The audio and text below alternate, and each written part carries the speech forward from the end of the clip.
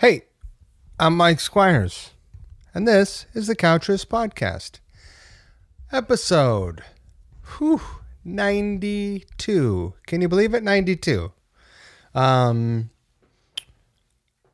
guest in this episode is William DuVall, who is, I guess, most famously known as being the singer in Alice in Chains for the last 14 or so years, 15 years maybe. And, I knew he had a pretty rich history. I saw him back in like 2001. We talked about it. But man, I learned so much through talking to him in this episode. So, and I'm super, super grateful let me just say thank you to Susan Silver for connecting us. And we first were connected so that William could perform in a Couchers video, which I'm super excited to release. It came out so great. The music, I haven't edited the video. Maybe the video will be a turd, but William looks great at least.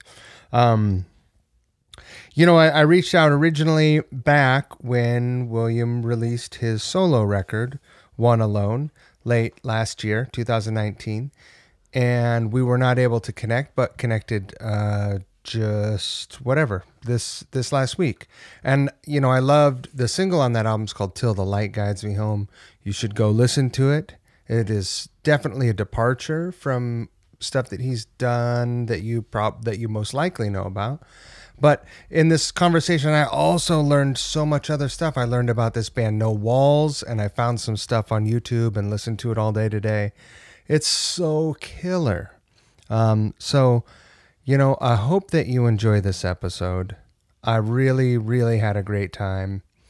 William was a super animated storyteller, and it was a real pleasure to hear his story. So thank you, William. I appreciate it. I'm so looking forward to being able to share the song and the video with you, bud. So let's see. What else? Thank you to everyone who's been supporting Couch Riffs. You guys are great. You guys are number one. I really appreciate it. Here's the thing. I've gotten a lot of listens lately. So anyone that's listening, thank you so much. If you are enjoying the podcast or the videos, which I don't know if you caught the Fiona Apple cover that I posted last week. If you haven't seen it, go seek it out. It's fucking killer. And I'm not patting myself on the back because it's not great by any fault of my own. I play the bass and everyone else does the heavy lifting. All I did is put the folks together and have the master Don Gunn mix it for me. So go check that out.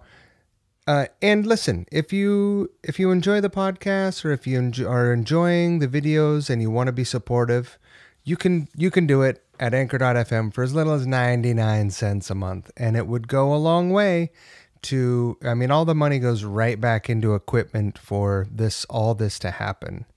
So I want to thank some folks that support the podcast every month for as little as 99 cents a month. I can say your name too. Now listen, thank you Ryan Waters, thank you Hayden Smith, thank you Jamie McParland, thank you Teresa Morgan, thank you Matt Gabbs, thank you Justin Jones, thank you Deja Colantuono, thank you Adam Pranica, thank you Dan Hurst, thank you Joan Baker McKagan. I don't know if I say Baker or McKagan first, but thank you Joan, you're the best.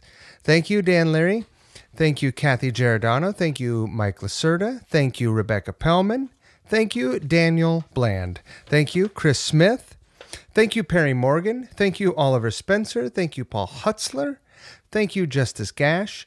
Thank you to Rolla Amplifiers, who did connect me to Bob Balch, who does have a signature amp over there. That was last episode. It was great. And thank you to Steve Hall. And thank you to River City Guitars. Now, you guys have heard me talk about River City Guitars. River City Guitars is the little guitar store that could over there in Spo Compton, Spo Vegas, Spokane, Washington.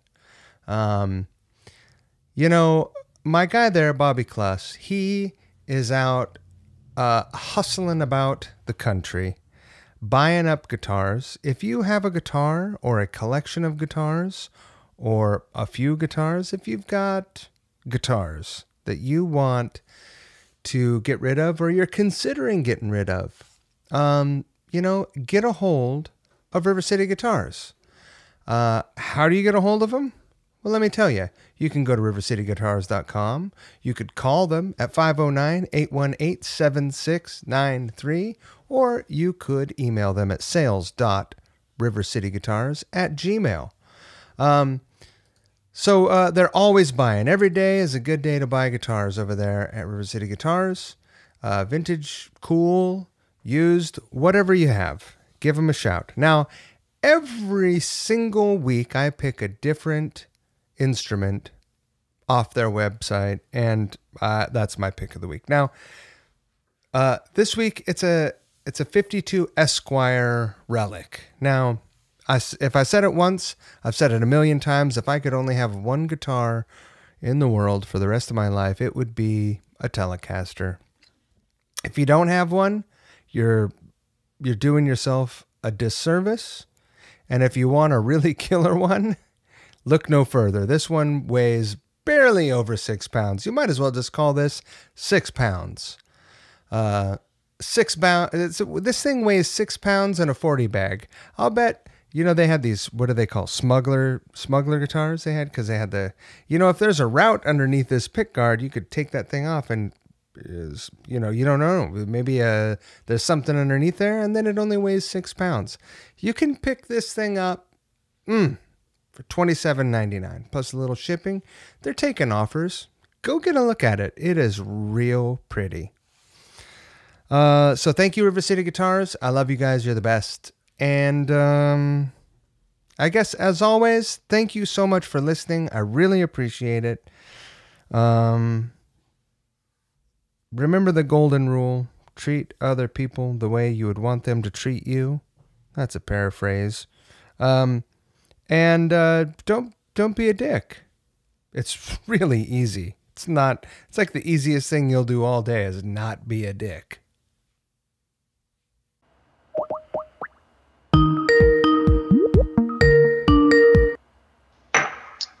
Let's see. Whoops, that's not what I want to do. Do I speaker on? Speaker off? What am I doing?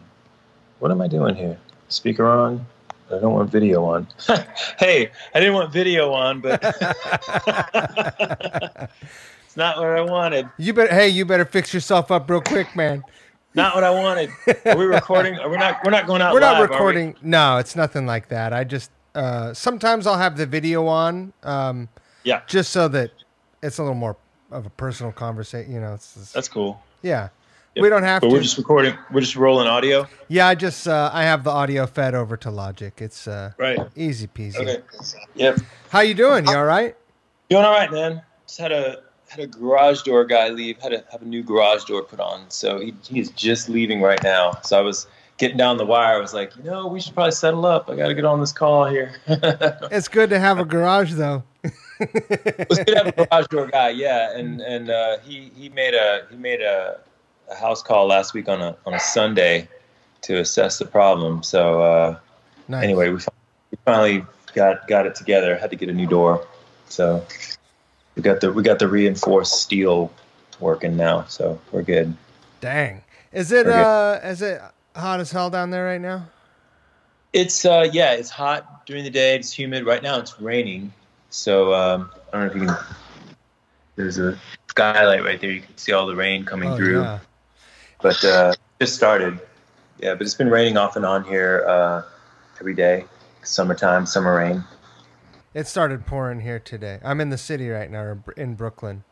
You're in Brooklyn. And it's, I'm a West Coast guy. It doesn't get humid like this, man. It's like, it's 93 and, 80% humidity. Yeah. No, totally. I had to get a dehumidifier for my basement. It's like, it gets up to like 65 humidity down there, and I got gear down there. So I did the same thing. What you got to do. You know? Where did you record when you recorded for this unreleased video thing that we're putting out? Where did you record that at? Was that at your house? That was actually at a friend's place. I just decided to go over there. It was great. It had that the big high wood roof there. It's so good looking. Yeah, it's an add-on that he did to his house, and it's beautiful, beautifully done, beautifully done. Goals. That's with hashtag goals. It's like, yeah, man, that's what I'm talking about. I'm trying to navigate the idea of building a little exterior building on my, we have like a half acre, not a ton of space, but enough that, we could build a little something, Yeah. Yeah. I'm in a similar situation, just about the half acre and enough room for possibilities and, yeah. Finding, it just depends. Like, especially, I'm sure that when people come over and they're like, well, what are you doing? You're like, well, I'm going to build a little studio. Like I'm just like, I'm just building a garage. I don't tell people shit because if I say, oh, I'm from the city or I moved up here from the city. Oh, what are you doing? Because there's more people who have had more successful careers than I have that live sprinkled all around the area where I'm at. And, contractors will come in and just be like, they start. yeah. City tax. Listen, you're doing what? Oh, yeah. Yeah, exactly. Yeah. Exactly. So, yeah, exactly. Someone comes over and they say, oh, you're in a band? What band are you? And you just say, nothing.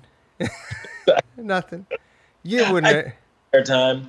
I just my spirit. I just do it for fun. Yeah. I'm a hobbyist. Yeah. Mm-hmm. What's your day-to-day like right now, man? I stay busy enough. There's nothing to do. I mean, it's obviously different than a little bit than it would have been.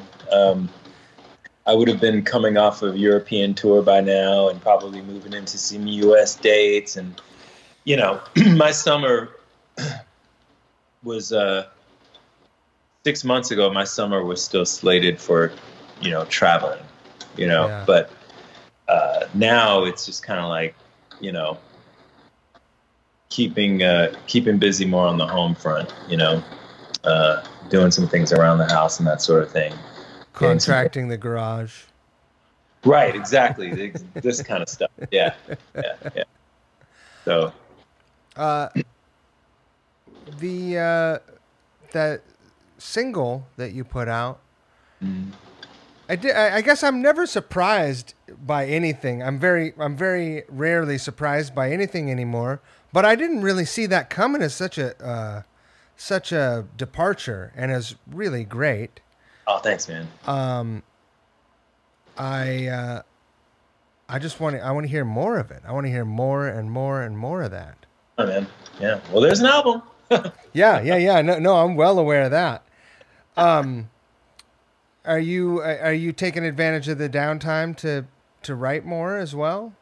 Yeah, I am. And I'd already kind of started thinking ahead to what might happen next, as far as putting out my own music, under my own name, and I could see several possibilities, but one of them has always been getting back into electric music, and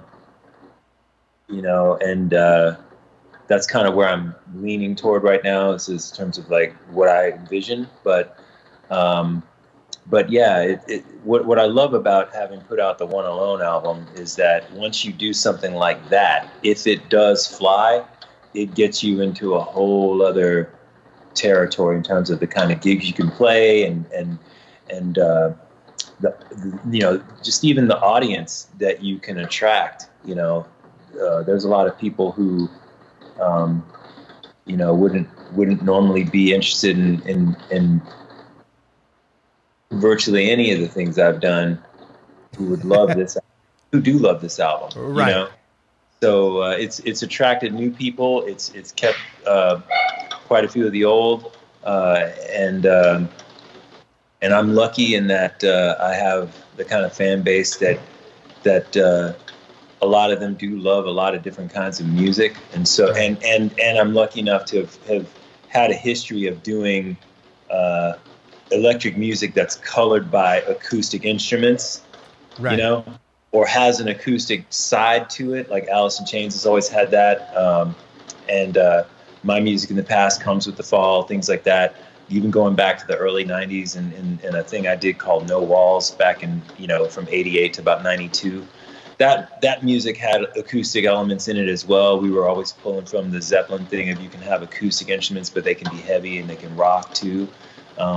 So it's always been a part of what I did, but showcasing it in this way, where it's stripped down, one guitar, one voice for an entire album, it gets me into a new path, you know, that I can always rejoin whenever I want. And it's really been a blessing. I mean, there was a lot of trepidation before putting it out, that, you know, there's always that thing of like, what if this doesn't fly? You know, what if it is too much of a departure for too many of the people?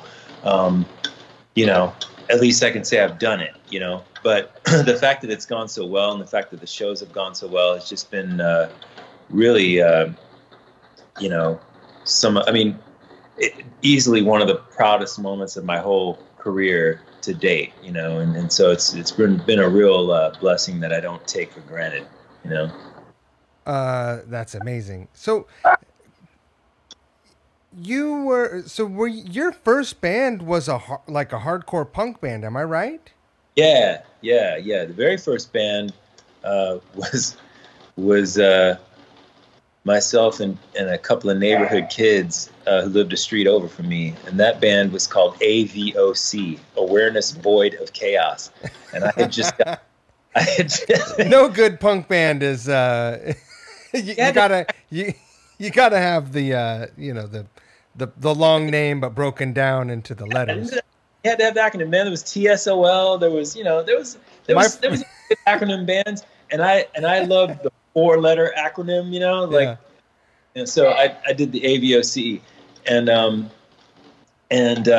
anyhow, I was just getting into the hardcore. Hardcore just really hit, you know, in America as far as the underground. And I'd started buying the singles by a lot of the bands that, you know, everyone loves and grew to be influenced by, who was into that music then. Black Flag, and I'd had the Bad Brains Roar cassette, things like that. And I had been into the earlier punk rock, you know, before that, the stuff out of New York and the stuff out of England, the Ramones and the Sex Pistols and the Clash, those kind of bands. But hardcore was something different. And when you got into that, you really set yourself apart with everything that goes along with that, you know. I mean, and it could be even quite dangerous sure. to be interested in or be identified with that. But I was a sophomore in high school, and the school I attended at the time, I was definitely an outcast, you know. And the only two other kids in the school who really, you know, give me the time of day was this one kid who was in the marching band, and he became the drummer of AVOC. And this other kid who was a stoner who kind of got along with everybody. He was enough of a jock that he could get along with the jocks. He was enough of a stone guy that he could get into the stoners. He was easygoing. Everybody kind of liked him, but he wasn't a part of any crowd exclusively. And he'd never played an instrument before. And I said, well, I have a bass. You know, I play guitar, but I also have a bass. You could play the bass, and I could show you. It's more just one note at a time, you know. And his family is from Barbados, and so he naturally had an affinity for reggae music and Caribbean music. And so I was like, man, I think you could do this, you know. So those two guys, man, neighborhood guys, we started getting together. I brought them to my house first and started playing in the singles of the bands I liked. I started playing in the 6-pack single from Black Flag and the Bad Brains Roar cassette. Oh. And, you know, and then we started getting together at the drummer's house where he had his drum kit set up, and that became AVOC. We made our first recordings in his basement, And with those recordings made on a ghetto blaster, I got my first gigs in the city with that band, and at the one club that would have us called 688. And from there, it just became like, wow, once I got a taste of what it meant to be on stage, you know, even if it was difficult and sometimes humiliating, you know, because like, you know, things go wrong, you're a kid, you don't know how to, you know. You step on you don't have your cord going through your strap, you step on it, you unplug, you don't know what the fuck happened. Second gig, dude, our second show, we opened up for the Circle Jerks. So Jesus. it was just a huge thing. My second time on stage, I'm opening for one of the bands that, you know, were my heroes. And I had a huge like equipment malfunction. Well, first of all, our drummer got grounded. So we get to sound check. He doesn't show up. And I, you know, back then it's 1983. So I had to call the phone booth. I'd get on the phone booth and, you know, call. No, it was a payphone in the doorway of 688. So I get on the payphone. I'm like, what's going on? His brother answered the phone and he's like, yeah, he got grounded. And I'm like, no, please. I was like, you got to talk to your mom. You got to convince her. This is really important. This is the Circle Jerks. You know, I'm trying to impress upon. He's like, that's why he got grounded. How important the Circle Jerks are, you know. And anyway, because Ricky couldn't even come to the phone. My drummer couldn't. He wasn't allowed on the phone. Nothing. So, meantime, we're stuck at soundcheck. We got a gig to do, and the only other hardcore band in Atlanta at the time was a group called DDT. And so I convinced. Well, I didn't really have to convince because we were solidarity. There was solidarity. It seemed so small. And DDT were guys that they were older than we were. And so I looked up to them a little bit. And the drummer, Greg Somas, was like the Keith Moon of Atlanta. So he was kind of a guy that I looked at as like, man, that guy's the ultimate, you know? Like if you look at Chuck Biscuits from the early, Greg kind of had that thing, just savage, like just nuts, you know? But Greg was there. Right, he was there because it was only, you know, there were so few gigs that came through Atlanta. You know, anytime there was anybody playing, people were hanging around, and I was like, Greg, man, our drummer's grounded. Can you hear? So he agreed to sit in, but he didn't know any of our songs because we were just starting, you know. And so I tried to explain to him like how the first song went with the arrangement, like in the dressing room. This is like minutes before we have to go on, and finally the guy comes by the door and he's like, it's time. And we do like the executioner's walk to the gallows. Like, and we start the first song and you know, it kind of started with this 60s beat, like Ticket to Ride, you know, but then it goes into thrash. Yeah. When we got to the 60s, when we got to the thrash part, it was game on, boy. Greg took off like a rocket. We'd never played it that fast. And it was like, oh God, it was like guys who've been used to driving a Volkswagen, suddenly you were in a Lamborghini, you know what I mean? And we're flying. And so we got through that first song barely, you know, and then my freaking amp starts making this noise. And, you know, I didn't know what was wrong. Now, looking back, I know what was wrong. One of the batteries was dying in my distortion box. And so it just started making this howling feedback, you know. And so, but I didn't know what was wrong at the time. So I'm just like, every time I hear a song, it's just that screaming, like not the musical feedback that you control like Hendrix, you know, which I love doing. Sure. It wasn't that, just that total like, you know, and so anyway, we got through a couple songs, but it was just like, oh God, this is like such a borderline train wreck, even for us, you know, like, and then I see my drummer's brother coming down through the crowd, and then behind him I see our drummer. And so he had prevailed upon his mom to let him come down, and he gets up and we finish the set. But by then we're also shaking because we're just all like, oh, you know. But we made it through the gig, and you know, and by then, you know, you're bitten by the bug. There's nothing you can do. It's like, that's it. You're on, you know. And that band evolved into the band that most people know as being my early group, Neon Christ, you know. And that band, Neon Christ, kind of went on to make some noise that people still care about and talk about and that kind of thing, which is amazing to me. But yeah, it's true. And so, are there recordings of I think one song on Spotify, one Neon Christ song, but maybe I was looking at the era. And so that one song was probably part of the Peace War compilation, because we got asked by Jello Biafra, the Dead Kennedys, to be a part of that compilation. Because again, everybody knew everybody back then. And, you know, your heroes became acquaintances and sometimes even friends, you know. And so Jello wrote to us, back when you wrote letters, you know. That's and amazing. He wrote to us and he said, we were about to put this compilation to bed, the Peace War compilation to bed, and we realized we had no Neon Christ. Would you guys, you know, please submit something? And it happened that we had just, we had put out an EP earlier that year. This was like 1984. We put out an EP in early 84, but then we went back in the studio and recorded. We had some new songs, you know, and we went back in and did 4 new songs produced by Nick Jameson, the producer of Foghat. And how did he like that? I'm sure, like most people, he probably thought, what am I doing here? You know, because I mean, nobody really understood that music, you know. People, you know, most rock producers thought this is pure noise, you know. Right. I mean, Nick was actually cool for a guy who came from where he came from, like 70s rock. He was actually cool. But most people were like, yeah, this is horrendous. You know, like, what are you guys doing? What am I doing here? This is ridiculous, you know? But yeah, those 4 songs that Nick Jameson did actually are pretty cool. I mean, and we put one of those on the Peace War compilation. We sent one of those to Jello and the guys putting out the Peace compilation.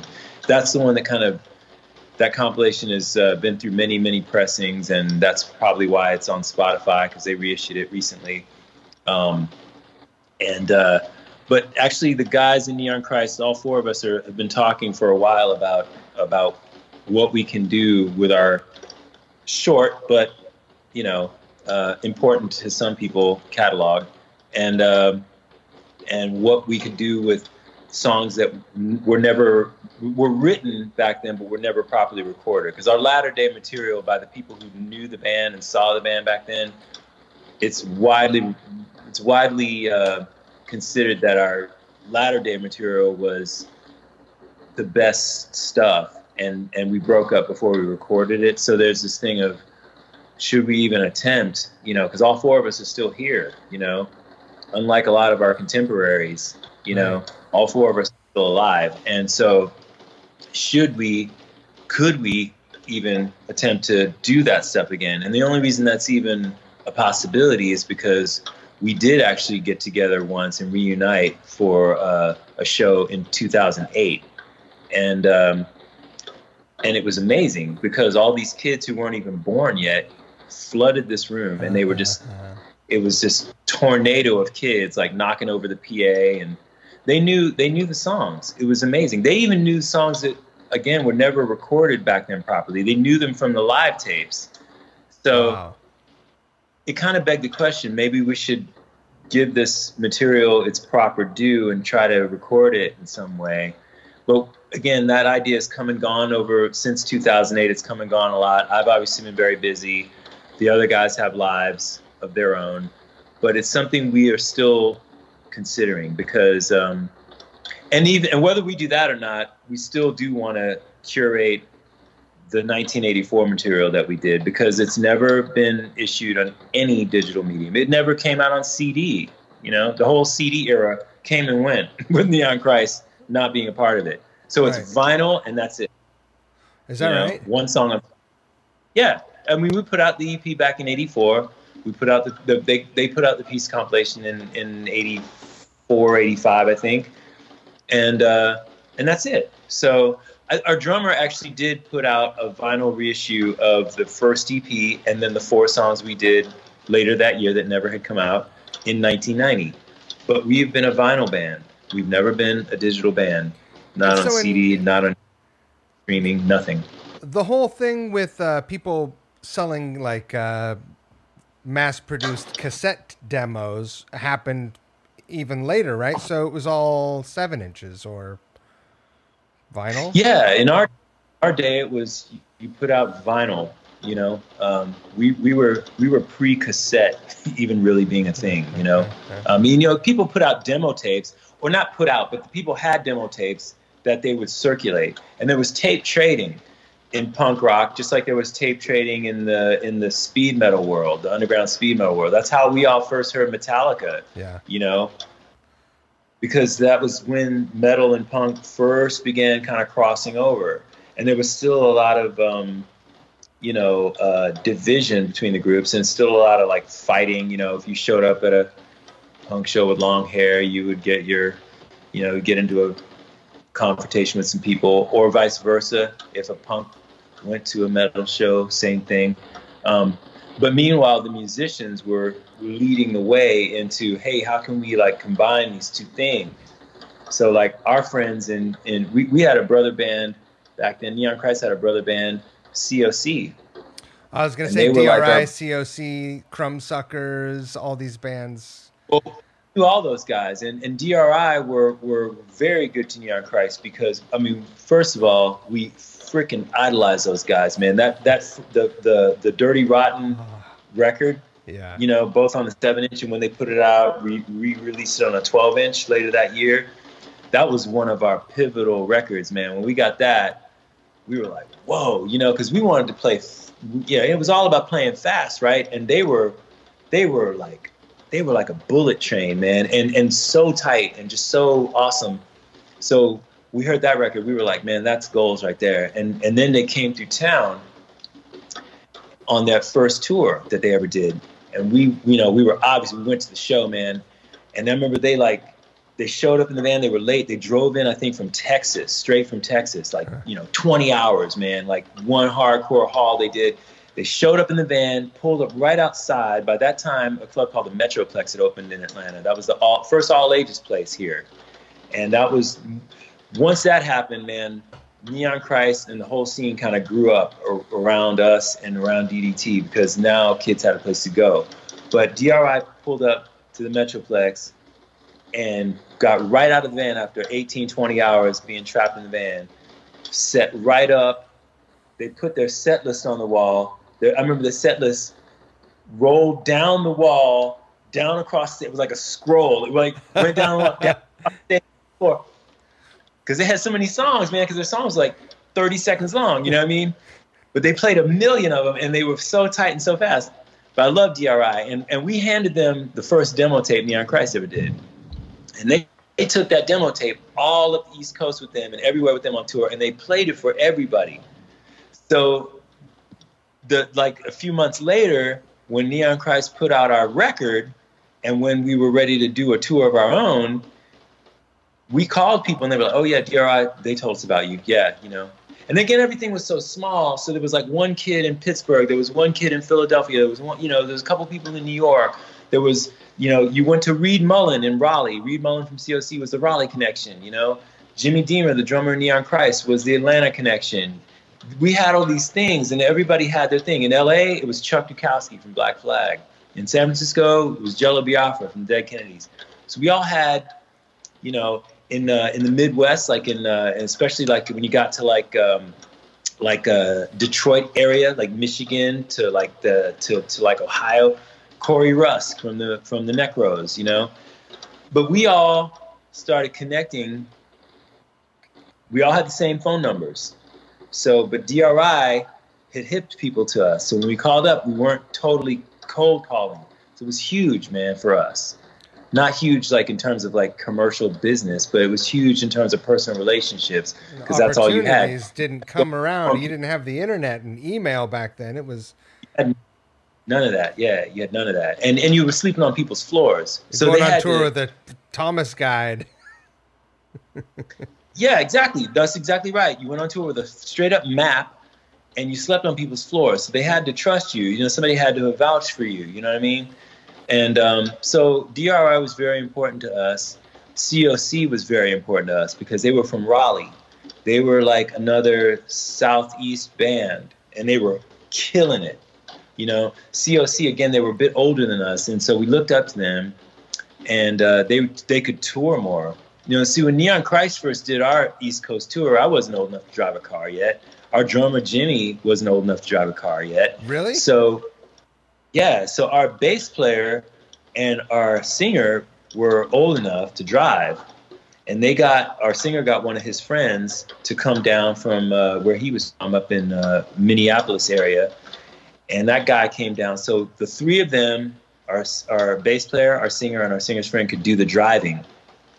And you know, but COC, they were all older, they could drive, and everybody, you know, like they could straight up tour, you know. And Reed, he had connections, his family had a family business, so Reed had resources to put into the scene, you know.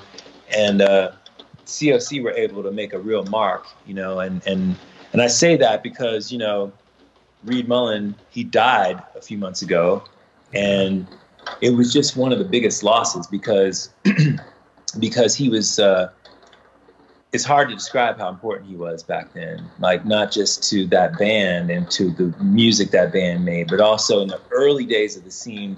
Most people know COC from about 1990 on. They know COC with Pepper Keenan and all, you know, and the more metal Southern rock hybrid thing they ended up doing in the 90s on. But man, the COC, and that's cool. And I love Pepper and I love all those guys, man. But like, I'm talking about 1983 COC. You know what I mean? I'm talking about the COC almost like very few people knew because they hadn't started really touring yet. Those are the guys that we used to bro down with. And Mike Dean and I go back to then. Reed Mullen and I go back to then. You know, Woody Weatherman and I go back to then. And that's the kind of thing you can't quantify what that means. We were all kids and we were all learning how to do this. And like I said, we looked up to them. We used to play Raleigh because of them. They used to play Atlanta because of us.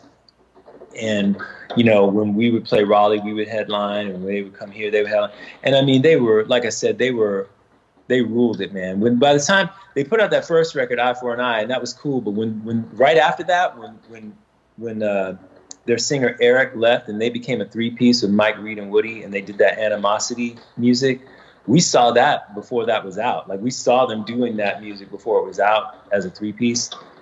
And it was like, man, they jumped to another level. And then they put out that Animosity record. And again, that was punk and metal beginning to come together in a way that it had not done before. And they were really important for that. I mean, I think they were really important. And people talk about a lot of other bands. Like, that record was important to people who know, but it seems to me like it still doesn't quite, it's a classic to people who know, but it still doesn't get quite the credit it deserves. Because when that came out, it was like, it was a real like clarion call, you know. They were great. They were great.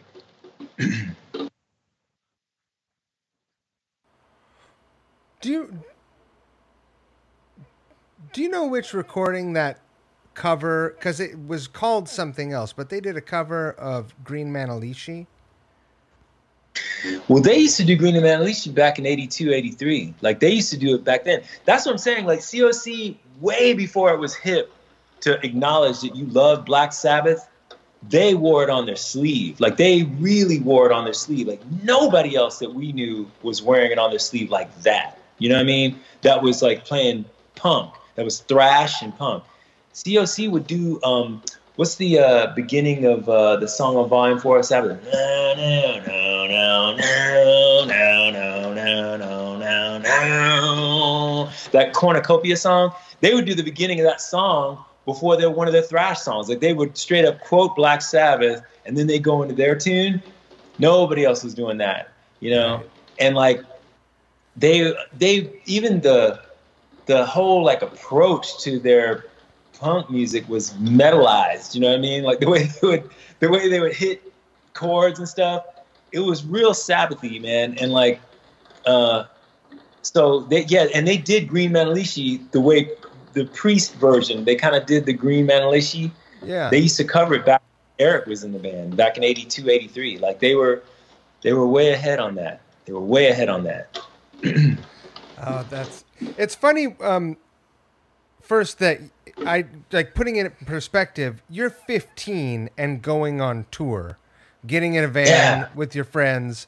Only a couple of you are even old enough to get a license. But but you're looking up to these guys because they're like 18, 17, 18. They seem like grown-ass men to you.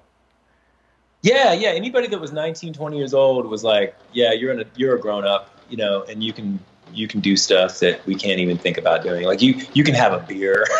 Right, you know shit that yeah, I mean, like, yeah, you know, you actually have a girlfriend. You know what I mean? Like, right. Maybe you live with a girl. You know, like it's real, like, you know what I'm saying? It's like real grown up stuff. Right.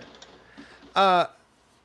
The other thing that I was thinking about as you're telling me these stories is, I wonder what, if you were to flash back, or you were able to tap into your 15-year-old self, if you would believe that you would have made an acoustic album and been so happy about it, right? Because when you're a kid, you think heavy is one thing, right? Heavy is heavy. It's heavy as like Black Sabbath, or heavy as Black Flag. Sure. Yeah, yeah. And I mean, you know, I loved all kinds of music always, and I was very lucky in that I was exposed to a lot of great music, even as a really small child. Like Washington, D.C., where I'm from, to grow up in that town at that time was to be exposed to a lot of great music, man, that was even just on the radio, like on commercial radio, you know? So, you know, I was hearing Marvin Gaye and Earth, Wind and Fire and Stevie Wonder and you know, and all of that as a really little kid. And also they would play David Bowie on black radio back then, like, you know, the Young Americans album. They play Fame on the soul stations and so, you know, exposed to cool music that you take for granted. You just know you like it. You don't even know, like, this is so exceptional, you know, and like in 20 years, you're going to realize this is like, whoa, you know.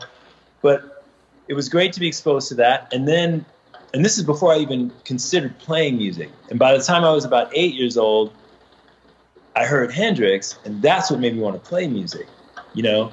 So I came into it kind of from an eclectic standpoint, an eclectic worldview, and I came at it from the top, I think. You know what I'm saying? It's like the guy that inspired me is still the guy who, to me, was the best at electric guitar, you know?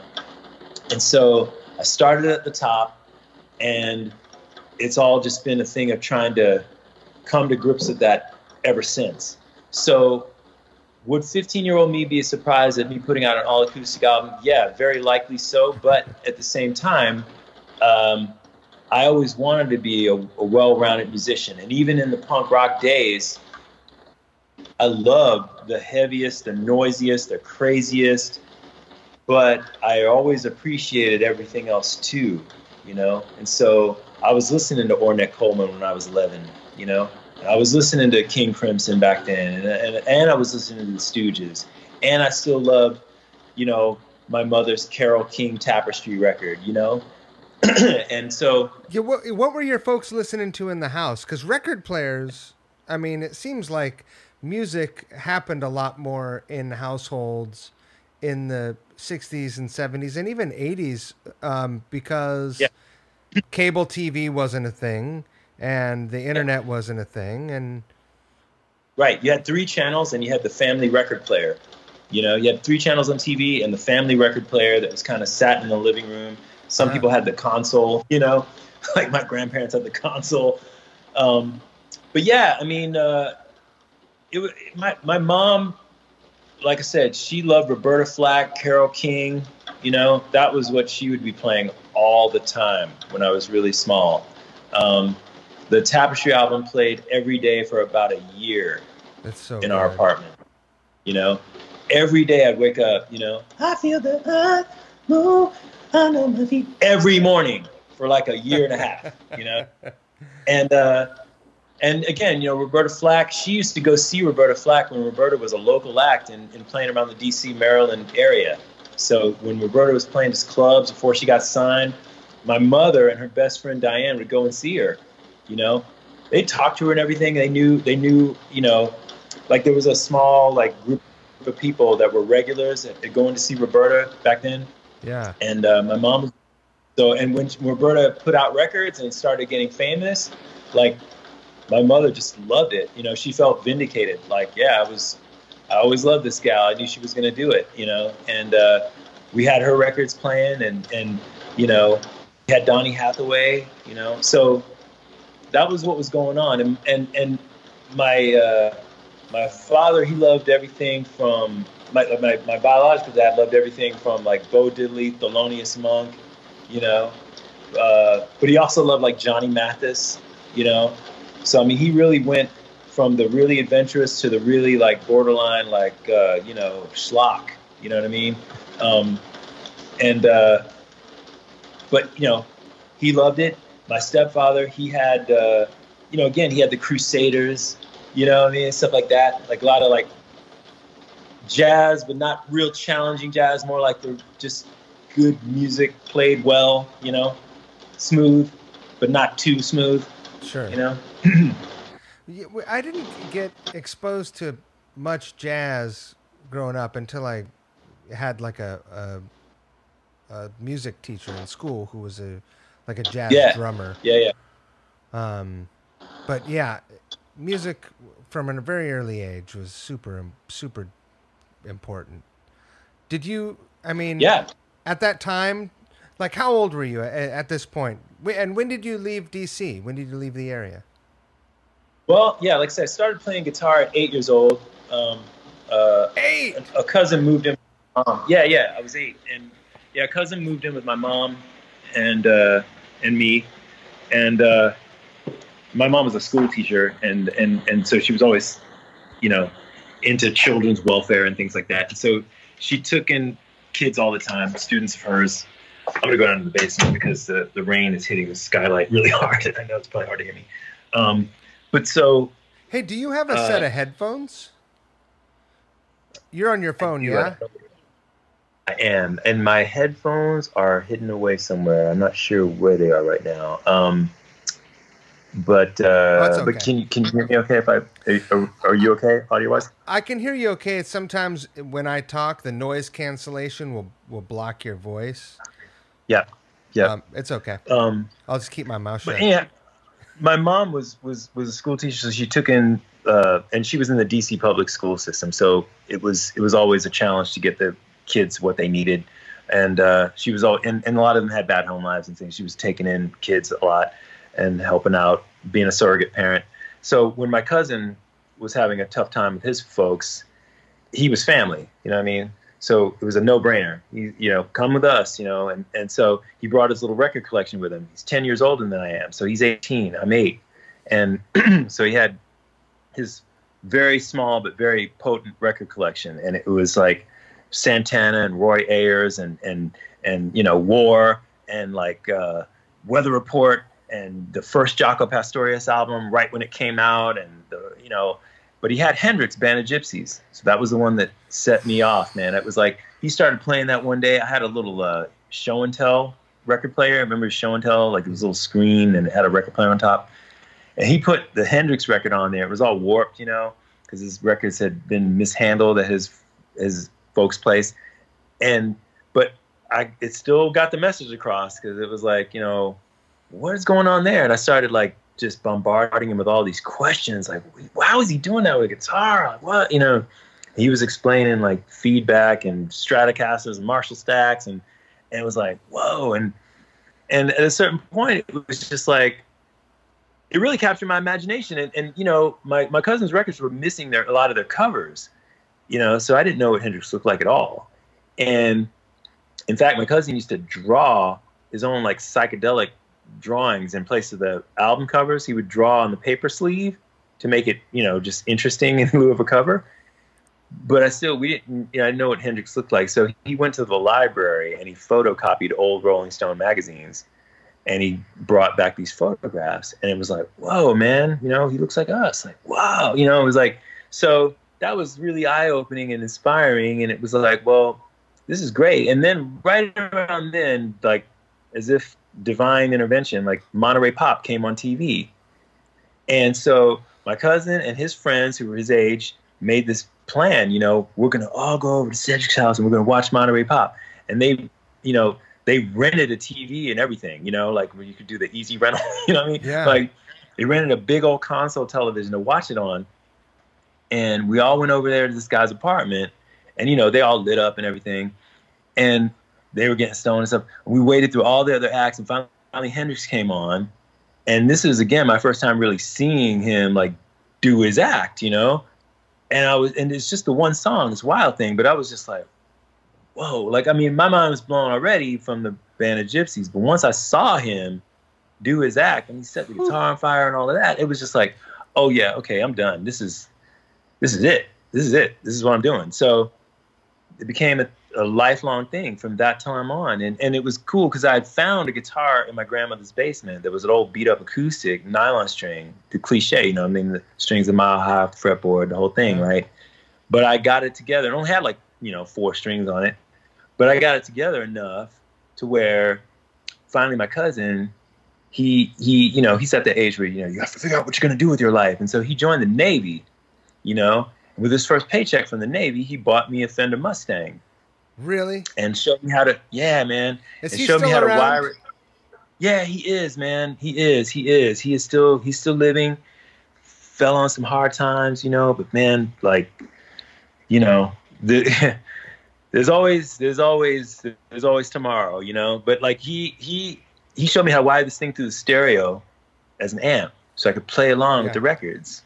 That's how I learned, you know, to play. I would just jam along with the Isley Brothers or, you know, Chic, you know what I mean? Yeah. Or a little later, you know, I got hip to, you know, the Led Zeppelin and the Van Halen, you know, and all of that.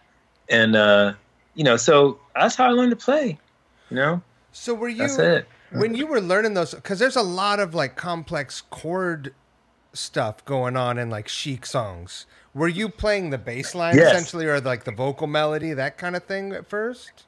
What I would do is I would try to figure out what Nile Rodgers was doing chordally.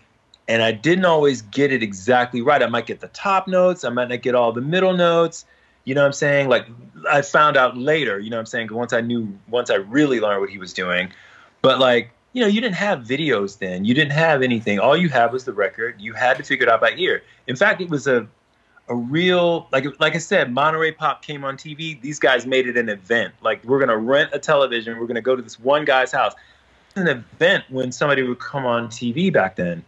Like, if you had like when the late night shows would have a musical guest that you were interested in, it was like a bonanza because you never saw people on TV. Like, they could really, you know, you had Midnight Special, you had Don Kirshner's rock concert, you had Saturday Night Live, you know, Fridays for a hot minute, they were on, but it was a big deal. You did not have access to that stuff all the time, and you had no way to record it.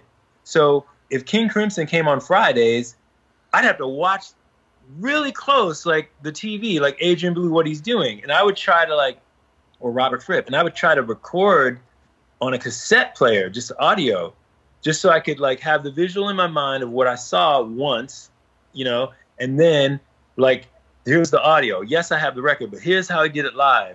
And I taped it off the TV, you know, put the mic up to the TV speaker.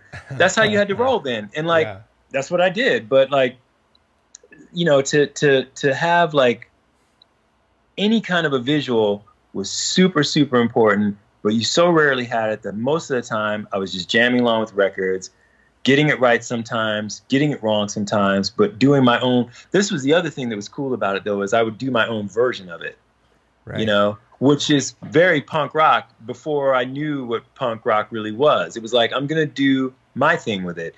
And also what I was doing was I was jamming with the record. So it wasn't like just, I'm going to learn your parts. It was, no, I'm going to be a member of this band, and I'm going to play my parts to what you're doing. You know what I'm saying? Yeah. So it was like that. That's how I really learned. It was like, I'm really jamming with whoever, you know? And the other thing that was key, though, I have to mention, too, along with all this really, really cool, you know, eclectic and more complex music, another thing that was really important in the very early days in my evolution was Kiss, because they were perfect. You know what I mean? Like, it was perfect. I was one of those 9, 10-year-olds that got totally absorbed by it because I love comic books, I love superheroes, and I love guitar. They were made for me.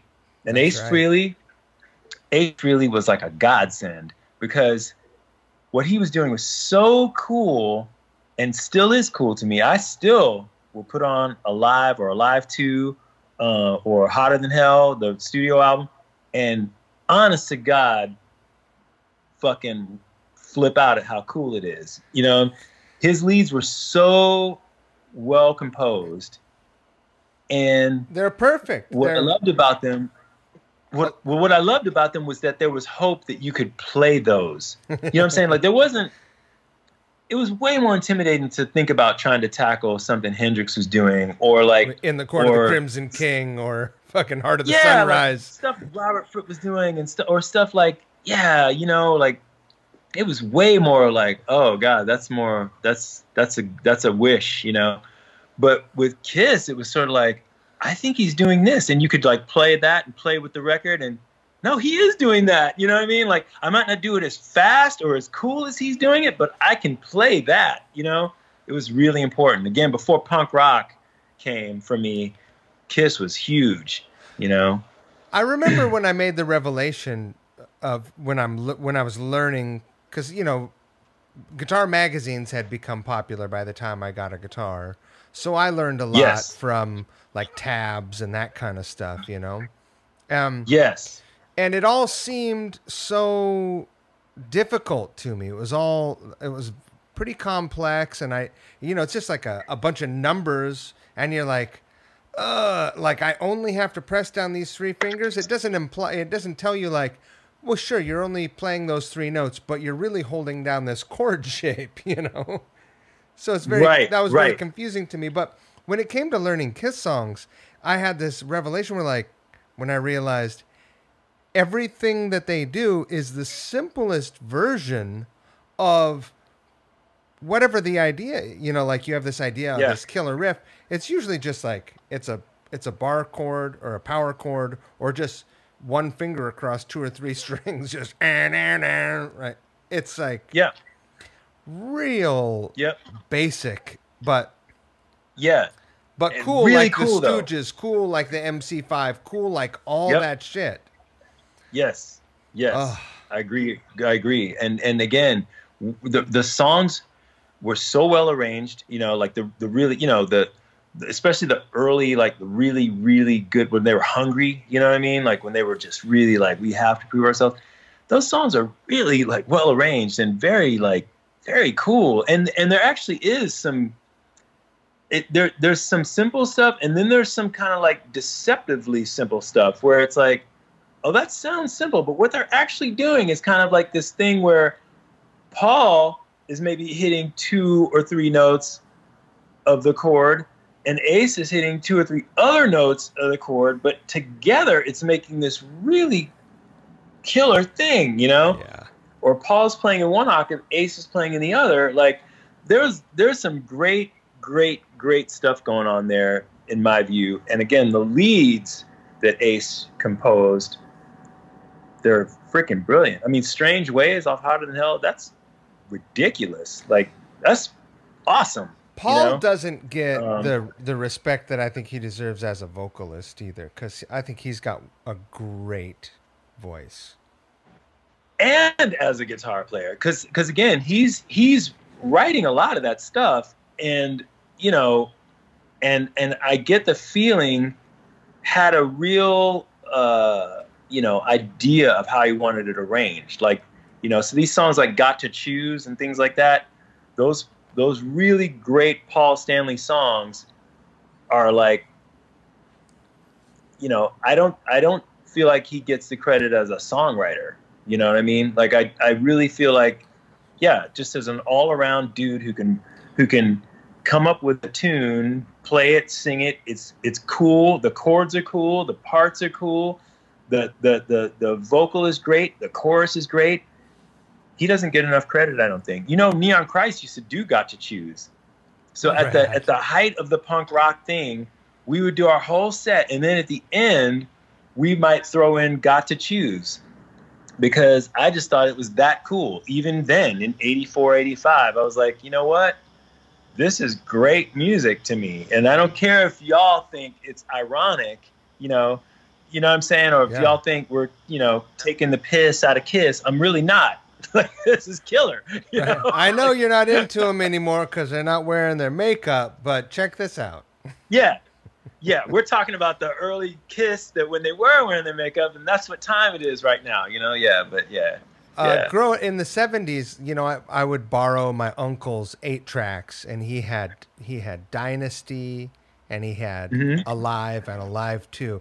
And he also had the record, and I remember opening up that gatefold and just looking at that and just thinking that I want to do, like, this is what I want to do. I want to do this. I remember the first time I stood on a stage in, you know, because I had played a bunch of big shows, but I remember the first time I played an arena show, and I looked out and I was like, you know, like, I mean, the hair on my arm's standing up right now thinking about that moment. It's crazy because it looked like that. It was that. It was that. Right. Yeah. I mean, nobody knew our songs like they knew Kiss's songs.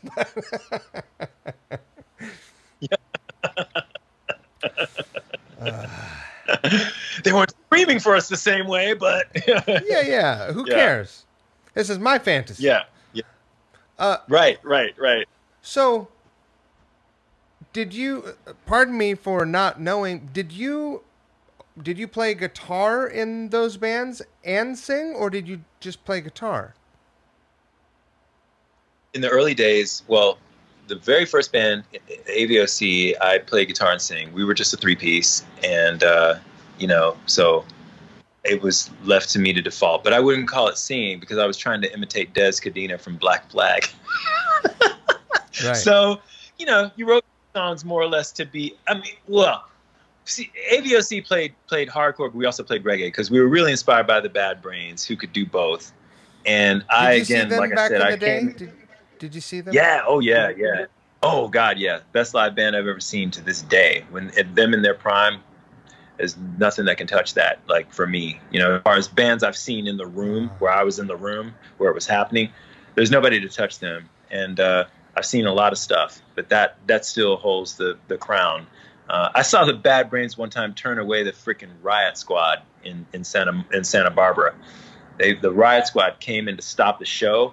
Bad Brains set up like nothing was happening. They set up like another day at the office. They never once acknowledged the presence of a whole phalanx of Riot Squad that came into the venue, sealed off the entrances, and were lining the walls, ready to beat the ass of everybody in that room.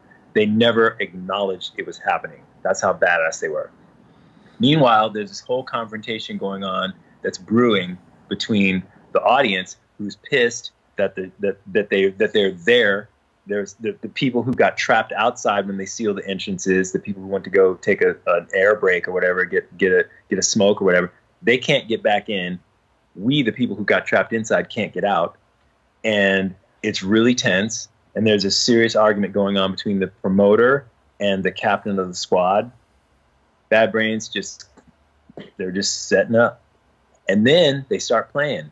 And they start that song, Fearless Vampire Killers. Dun, dun, dun, dun, dun, dun, dun, dun, dun, dun, dun, dun, dun. They're the fucking greatest of all time. Dude, the place went off like a fucking bomb hit it. Like, it was like, again, I've seen some gigs, man, but I've never seen anything like that to this day. Like, I've played some gigs, you know what I'm saying? I still can't think of a moment that tops that for me, though, because it just was so charged. The atmosphere was so charged. Everything that was going on in the room was so charged. And when they played that song specifically too, it was like, I've just never experienced anything like that, man. And then they went from there into that song, you know, and the place was so ballistic. This was like a community center I was in a band called Bl'ast by then. Neon Christ had broken up. I moved to California to get out of Atlanta. Some heavy shit was going down in Atlanta at the time, and I left, joined Bl'ast, who I liked a lot. You know, the first band I ever joined that I didn't start myself. And Bl'ast they were Santa Cruz guys, you know, and they played, you know, we played the Black Flag inspired, Sabbath inspired fucking rock. You know what I mean? Like we fucking, they understood and I understood the Dan Armstrong, like through solid state amp thing better than anybody. So we were made for one another, you know. Reed Mullen is who told them about me. So it was like, yeah, you guys, you know, your guy Steve Stevenson just left. You know who you need? You need this guy, you know, from the Anchor. So we got together. We put out a record on SST, their second album. It's in my blood. And Dave Grohl just remixed that album a few years ago, and Southern Lord put it out as Blood, and it's a fucking strong album. But anyway, we were opening for the Bad Brains at this gig. So Santa Barbara Community Center, the place that has like stairs leading up to the stage, one of those. It's like not a venue for music, especially for, you know, punk music. It's a venue for like, and now the Most Improved Student Award goes to, you know, it's like that community theater kind of thing. Yeah, like community theater or like high school awards or whatever, you know.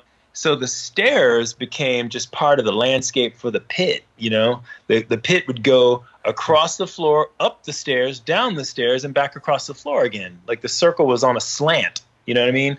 And so Bad Brains are fucking, I mean, the crowd was amazing for us too, but when the Riot Squad came in and they poured the gasoline on the situation, then the Bad Brains poured the frickin' lighter fluid and then lit the match on the situation.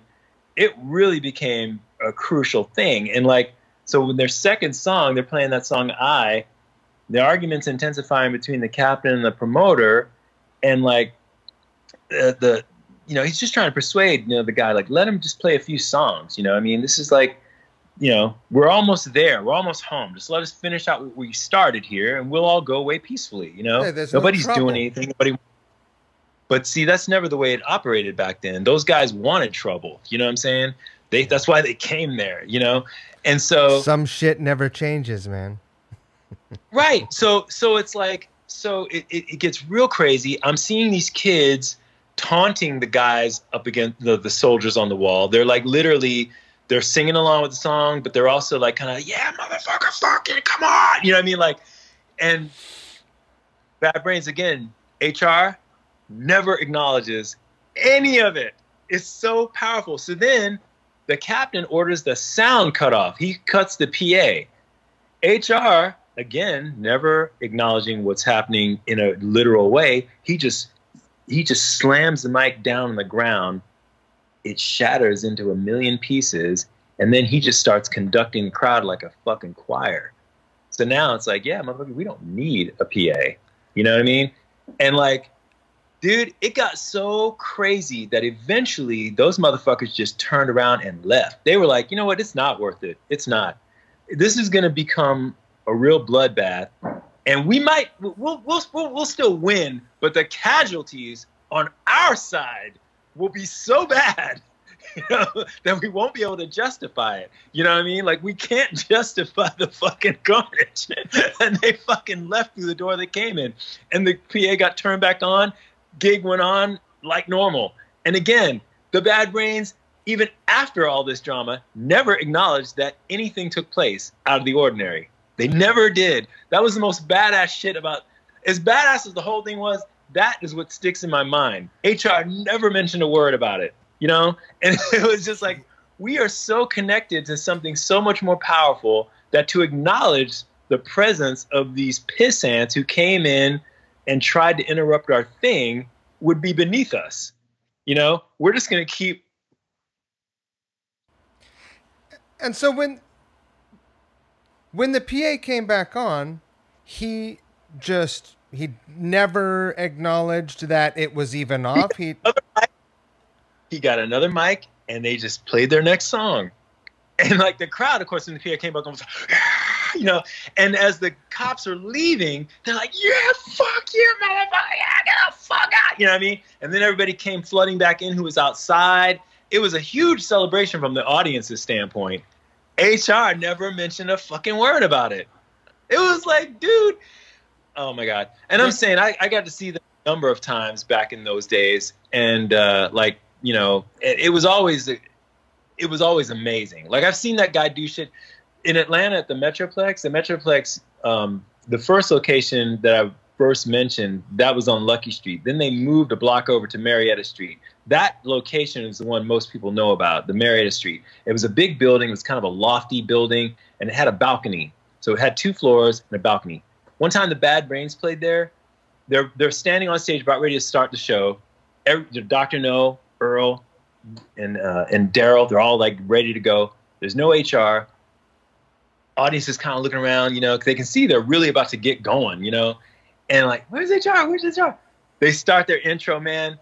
Dude, HR fucking drops out of the ceiling, man. He fucking lands on beat. Fucking grabs the mic just in time, starts in the first song, man. Dude, I mean, I'm telling you, man, he's like, I've seen that dude lean out over the crowd, like with the mic, holding the mic in his hand, man. There'll be like 3 grown men fucking pulling at his arm. Like, they're hanging on his arm like it's a fucking jungle gym. His arm's not moving. His arm is still here to the mic, you know? That's how strong that motherfucker was, man. He's just the best. He's the best. That band was the best. He was the best. There's nothing to touch them.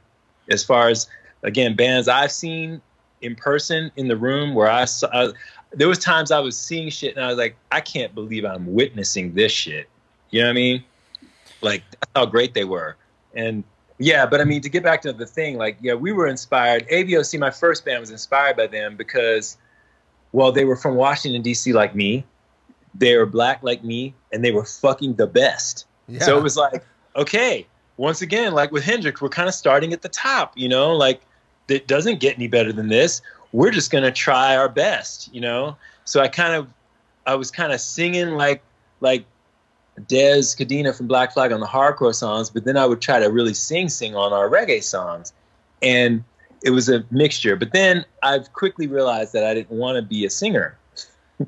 Strangely enough, how things have turned out. But I didn't want to do it. And so I was like, I just want to play guitar and write the songs, you know, and I'll find some crazy-ass motherfucker to be the front man. Like, you know, so when Neon Christ was starting, I, you know, was kind of always on the lookout for, like, who in the scene do I think could maybe do this, you know?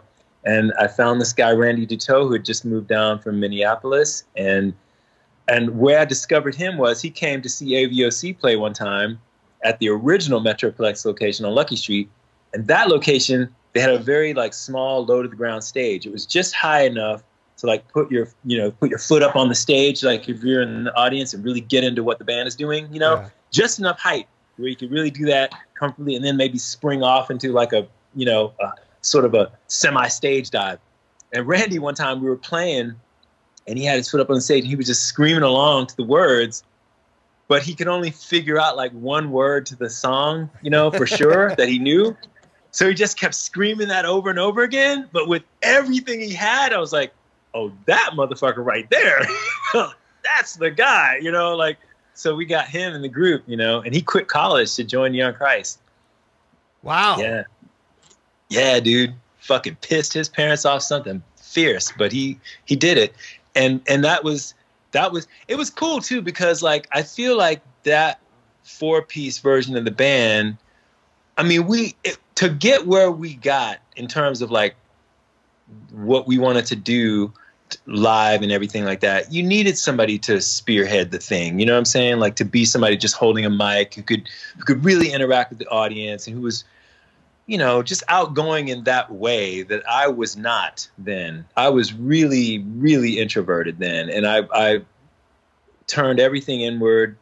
The writing was, you know, everything about the way I play guitar was, I'm working some shit out. You know what I mean? Like, I don't have time to be all fucking sociable and ask y'all motherfuckers how you doing. I don't give a shit. You know what I mean? All I want to see is, I want to see y'all working shit out the same way I'm doing up here. I want to see everybody fucking going nuts the way I feel all the time and the way I want to play, you know? So, but Randy was the guy who could interact. He was a great conduit, you know, so it was perfect. And I think that's a big reason why, I mean, between the songs and between the live show, which he was such a big part of, I think that's the reason why that group was able to catch on the way it did. I mean, I'm so fucking pumped now. I hope that you guys record these songs. It would be nice. It'd be really nice, man. You know, it was funny because just before you called, I was texting back and forth with Jimmy Deemer about that very subject. We were just doing it like a few minutes before I talked to you. I mean, so it's become a subject that's been picked up just today. You know, right. So it's interesting timing. Yeah. Amazing. Yeah. So when did you jump back to the microphone?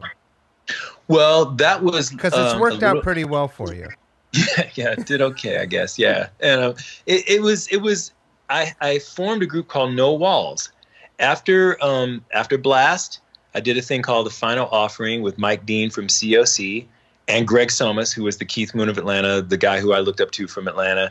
I got him to join our band with Mike Dean and me. I left Bl'ast. Mike Dean left COC. And COC was touring out in Northern California. They were playing in Berkeley. And Mike, he was like, man, after we're done with this, like with this run, like these shows out here, I'm quitting, I'm leaving. And so I was like, well, man, I'm quitting Bl'ast. You know what I'm saying? So like we made a pact. Then we're going to go back east. We're going to start something. And I was like, I know who I want to play drums in our thing. You know, Greg Somas, that's the guy, man. And he knew of Greg a little bit too, because DDT didn't do as much work as Neon Christ did, but everybody knew Greg, Keith Moon of Atlanta. Okay, so that was a no-brainer, and we did exactly that, man. Like Mike, he went back to Raleigh for a little bit to like get some things straight there, and then he moved down to Atlanta. And I walked into Greg Somas was working at a restaurant. I walked in, he was like taking the garbage out, man. I fucking walked right up. I was like, dude, you've got to be in my band. You've got to be in my band. And he's like dumping the trash. Just like, oh, okay, man, like where are you guys rehearsing? You know what I mean? But we made it happen, at least for a while. Greg developed a pretty serious fucking heroin habit. And he died back in '93. But back in '87, he still had the last remnants of the Greg I knew, Yeah.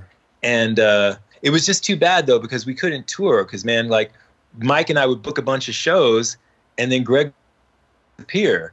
And we have to call the promoters back and just be like, man, I'm sorry, man. And there were some good shows, too. Like we had some really, tours with like Scratch Acid and, bands like that, wow. We're doing like cool stuff the way we were doing cool stuff. It wasn't hardcore. It was kind of post-hardcore. But anyway, I called it The Final Offering because I knew whether it worked or not, it was going to be the last thing that I did that was going to be like that, whereas that punk influence, because I wanted to get into other things.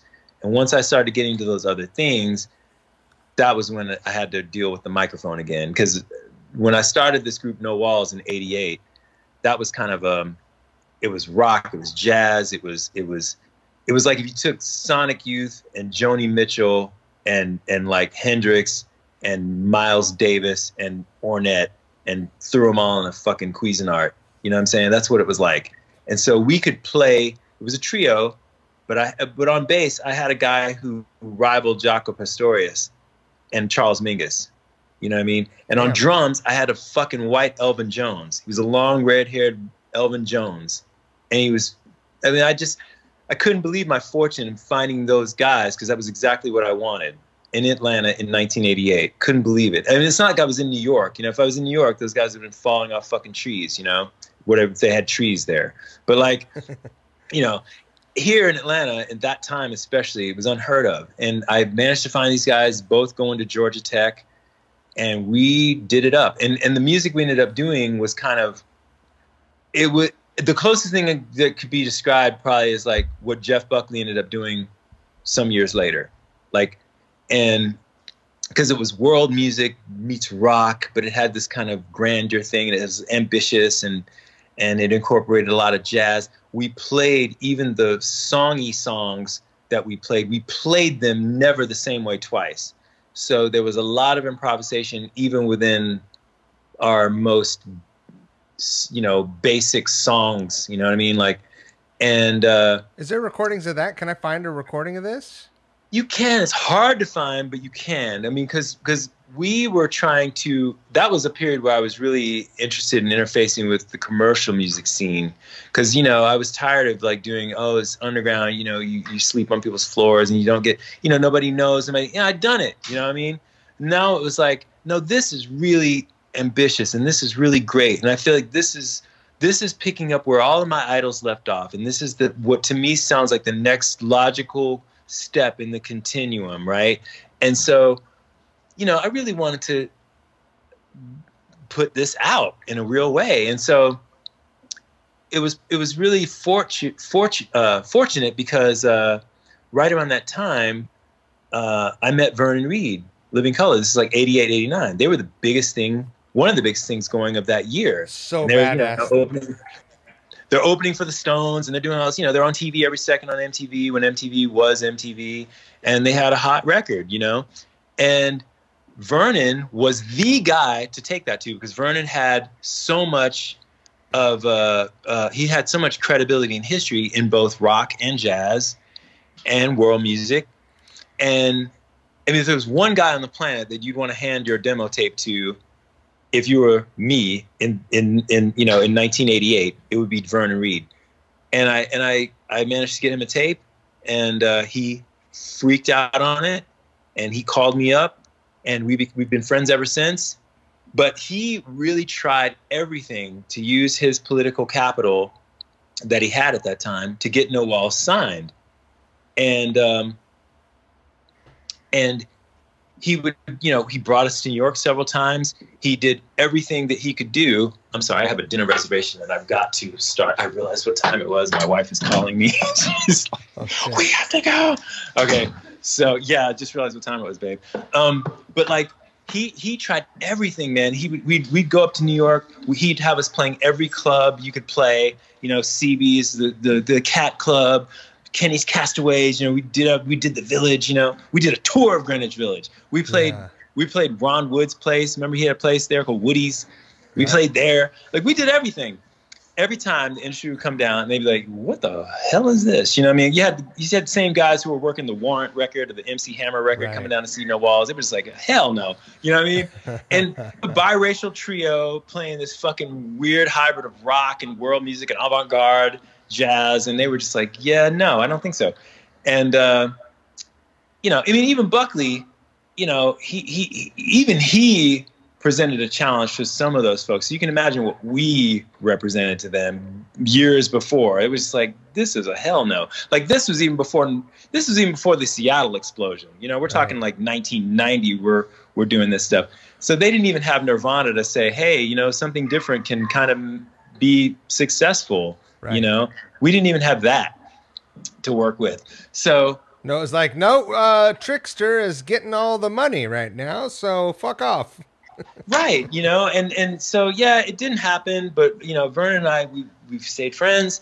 But I say that to say that was the band that made me get back on the mic, because I was writing stuff that I could never imagine handing to someone else to try to do. Right. And so I had to do it. And actually our bass player in No Walls, Henry Shroy, he was the guy that said, you know, well, man, why don't you just do it? And we used to tape all of our rehearsals then, you know, on cassettes. We had mics around the room, so we pick up the room sound, and they would go into a cassette deck. We recorded everything, all our jams and everything. But when I started bringing in songs, he was like, well, you know, man, why don't we try this, you know? And I sang it, and he was like, we listened back, and he was like, man, that's really good, you know? And he was not one to give it up for, you know, I mean, he was not, you know, he was not one for that, where he's just going to say some stuff to make you feel good. He's not going to say anything he doesn't mean, especially when it comes to music. Right. And so when he said, man, that's good, you know, I was like, okay. So we you're freezing up. You know, out of necessity. Oh, I'm sorry. Yeah, we got bad weather. Are you good? Yeah, but that's what started that whole thing, out of necessity. Did you ever do anything? Did you ever do any recording with Vernon? Did you ever work with him in any capacity? Yeah, I actually did. Vernon and he did a solo record back in '99, and I went to his house, and right there on the spot, wrote about 3 songs in his kitchen. And one of them is a song called Fearless Misery. And so Vernon had this track, and I wrote the lyrics right there on the spot, sang it, and it ended up on this Lawrence Fishburne movie. The first movie that Fishburne directed is a movie called Once in the Life. Uh-huh. And so his directorial debut, and he stars in it, and he wrote it and directed it. It's a good movie. And anyway, Fishburne, he used that song in the movie, but the song also was on Vernon's solo record. And Fearless Misery. It's a cool tune. Oh, I got to go check that out. That's great. Yeah. And that's pre-Alice. When did the Alice thing come around? Alice came about because of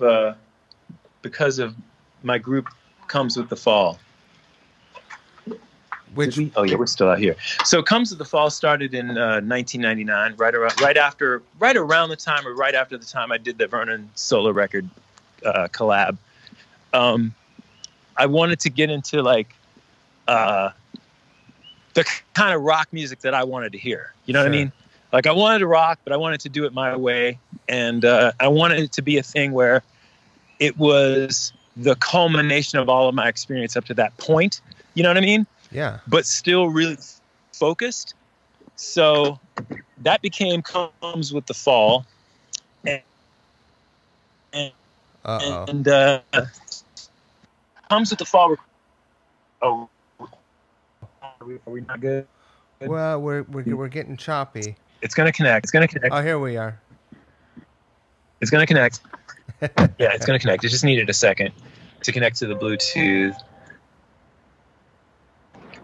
Comes With the Fall recorded our first record in Atlanta in 1999, and then I put that record out on my label, and we immediately took finished and moved to LA. So when we moved to LA, one of the first people we met was Cantrell, because a mutual friend. Hey, William, we got a really dicey connection, man. Maybe we could pick up and shit. Oh, there you are. It's the weather. No. Yeah, it's the weather, dude. Maybe we could. Oh, no, it's okay. Maybe we could pick up and do another 30 or something. I can tag it on the end later on. Like even maybe not tonight, maybe tomorrow or something. Yeah, that's possible. Okay, I'm gonna text you, Jackson. Yeah, no, that could be possible. I don't want to impose on your guys' time. No, I've just gotta get to this restaurant. But let's go as far as we can now, because I just don't know. My week is fucking insane. Okay. But when Comes With the Fall moved to LA, Cantrell was one of the first people we met because the mutual friend turned him on to us. She like made him listen to the record. She was like, "You must." You know? It was like he finally did, and once he did, he was like. He told me later, it was like he only had that experience a couple times where the first time or a couple times he heard something, he wasn't sure. And then one time he was forced to really listen to it. And then it became like, oh, shit, was with Appetite for Destruction and Us, the first Comes With the Fall album. And so after that, he was like, I got to meet that guy. And so we met at a club called the Dragonfly. We were introduced, and it just kind of became a thing after that. We were hanging out most every day. He was finishing up the Degradation Trip album back then. This is like 2000, you know, and and we were just playing every gig that we could play in Hollywood, and making every scene that we could make. Not so much to be discovered. I'd kind of given up on the commercial music industry by then, but just to make a mark, you know. Like at that point, I was just kind of doing it because it's like we exist, and I'm gonna make as much noise as I can. No matter what, like if the ship sinks, I'm going to go down with it, and you know, and I'm going to go down my way, you know. So we were playing all over Hollywood, man, and he was at our apartment all the time, and so he like would learn songs off our first album.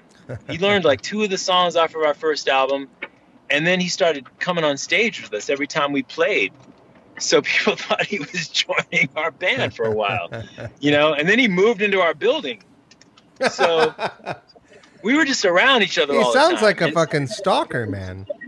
No, and it was, you know, that's the thing. It was like, yeah. we were that tight, and maybe he missed a little bit of the band camaraderie thing, because we were very, Comes to the Fall at that point was all for one, you know, kind of thing. We were all living together, like, you know, it kind of probably reminded him of early days of Alice and things like that, when those guys were living, you know, in each other's pockets all the time, you know, and also the music was dope. So I mean, you know, that was the main thing. It was like, this is where the energy is, you know. So, you know, we kind of were hanging out a lot every day, pretty much, and he was finishing up that Degradation record, and then by 2001, he wanted to go and play some shows, even though he hadn't found anyone to put the album out yet. He hadn't made a deal for the record yet, but he just wanted to go play some shows, playing that music, you know.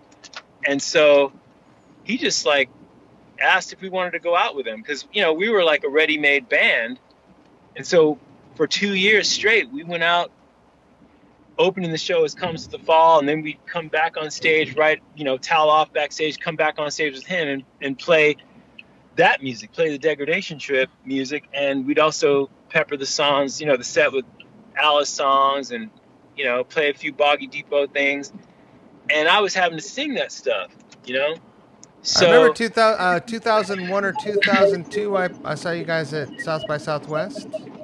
Yeah, man, we played Stubbs. Yeah, I was there. Man, I remember that gig. It was great. That was a killer show, dude. I played there the day before.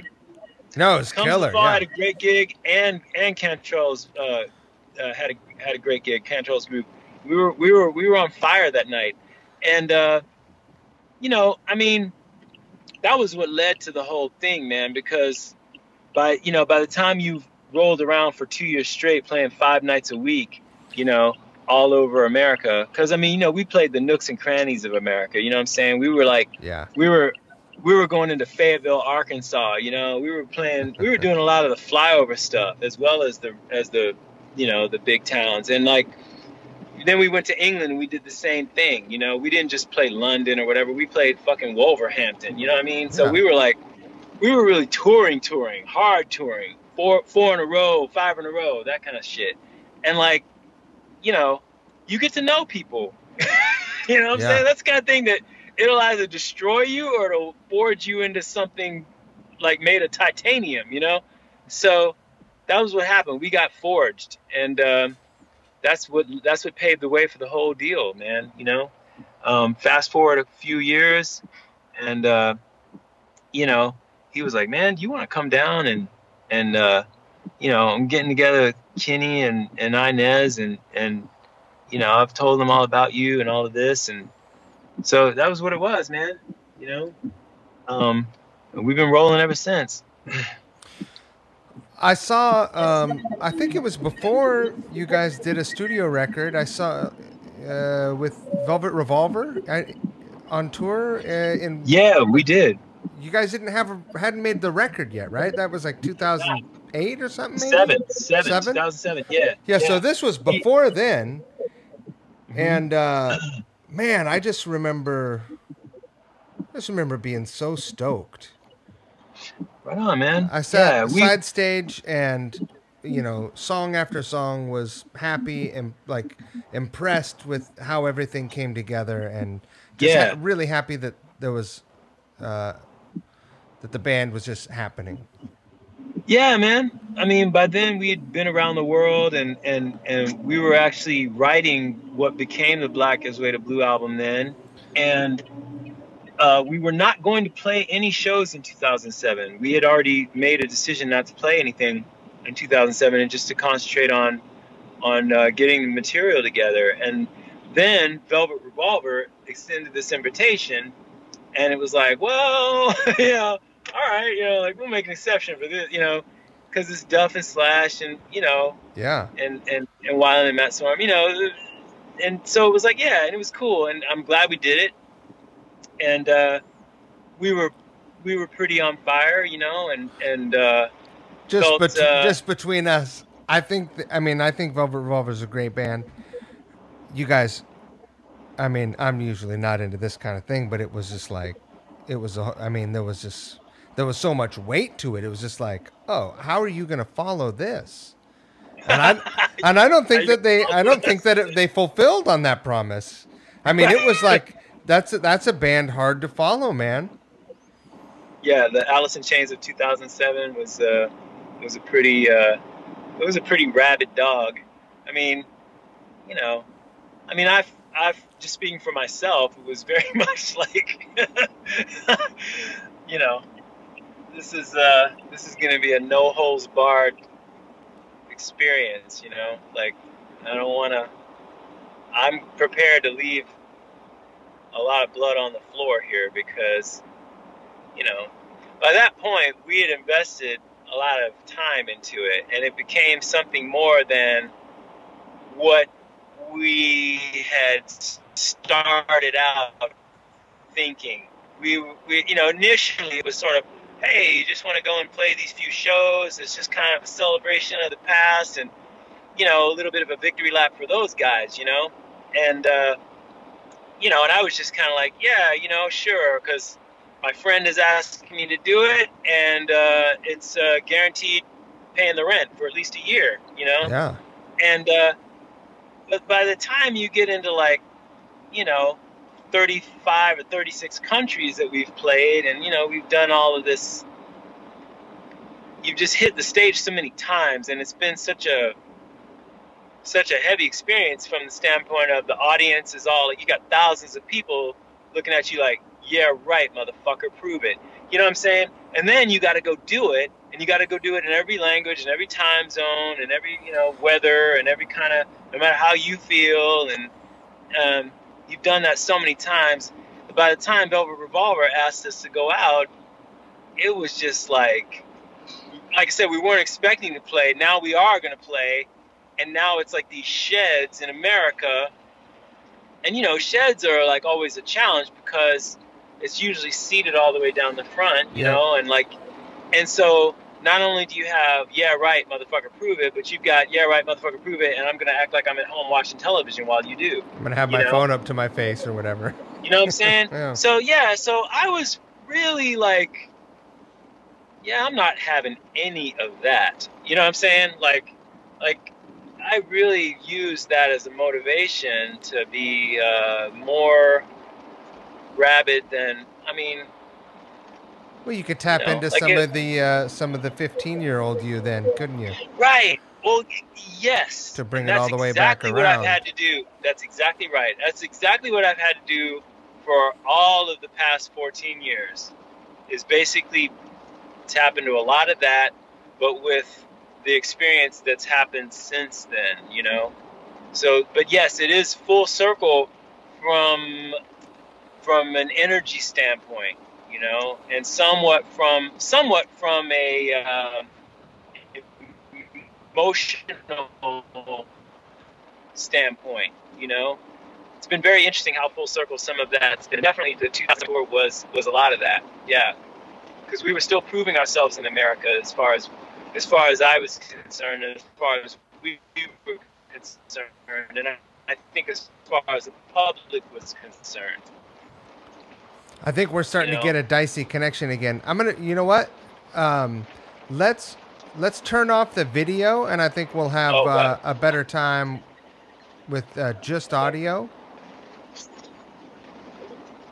Let's see what happens.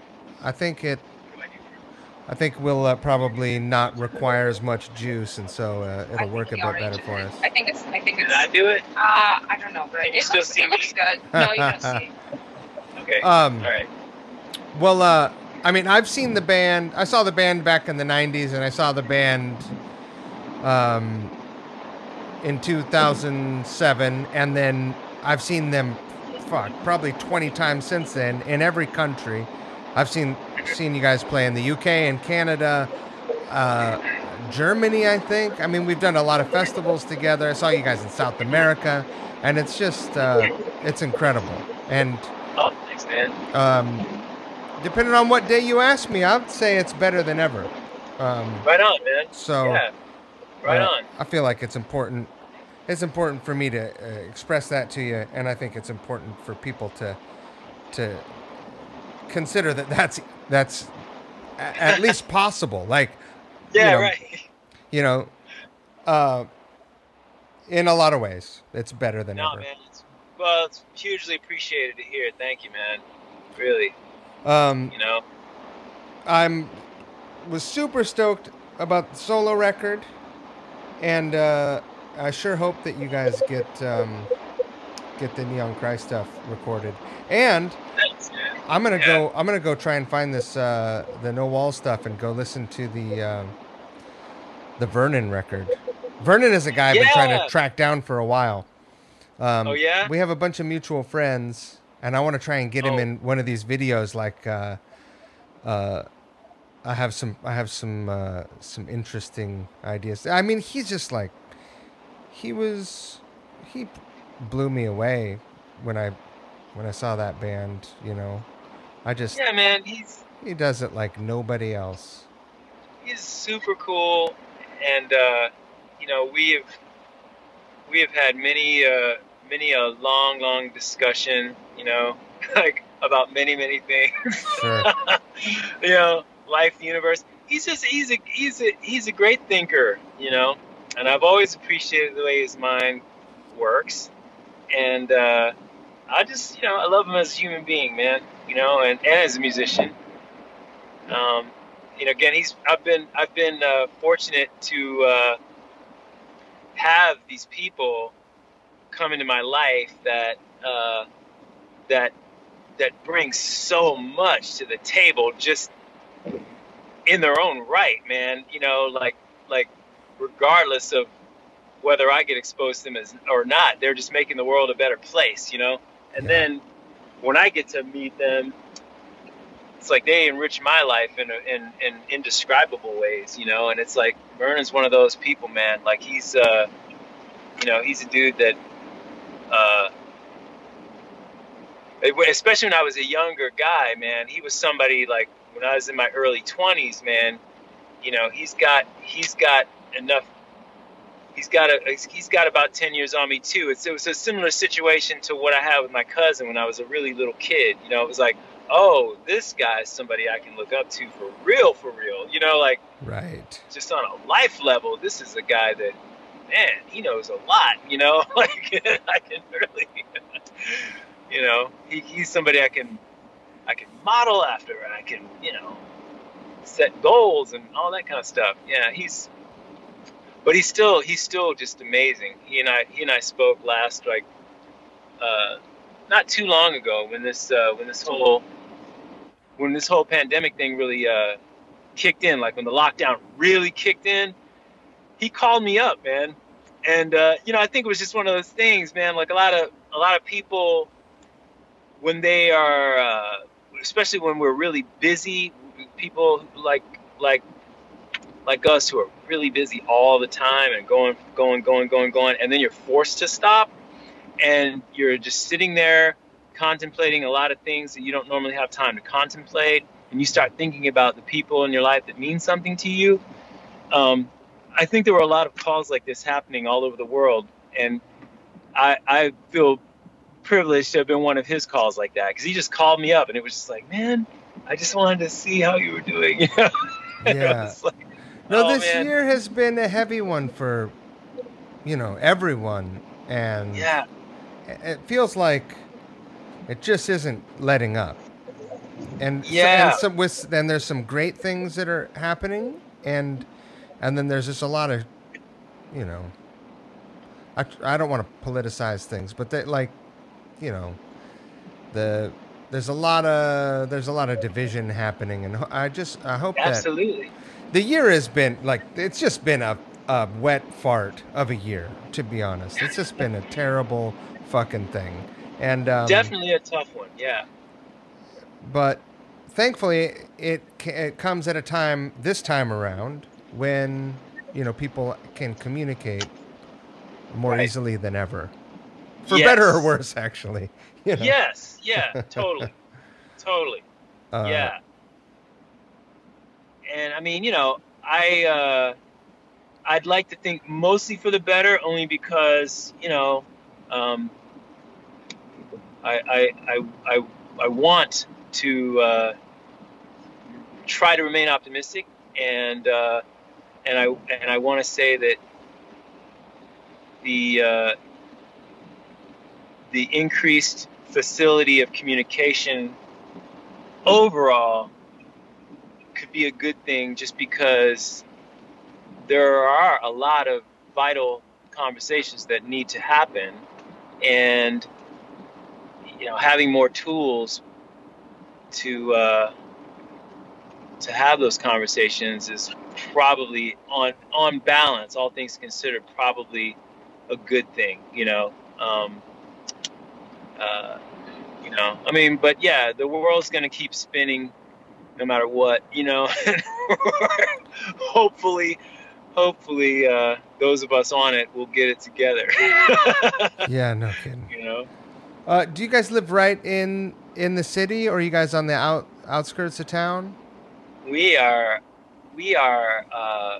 kind of out of the city, but I think just close enough to feel that we have a little distance in a good way, but close enough to where it's not a complete ordeal to get a lot of the places that we would want to get when we do go into the city. Sure.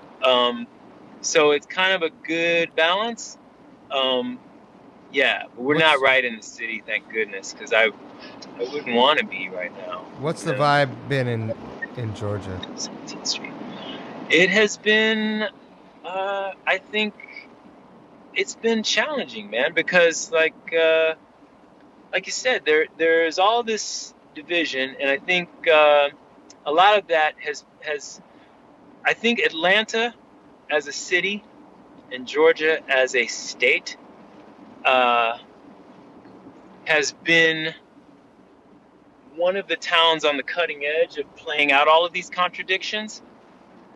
I think it's been, it's been a little bit of almost like a test case for how some of these things can play out, whether it's for better or for worse.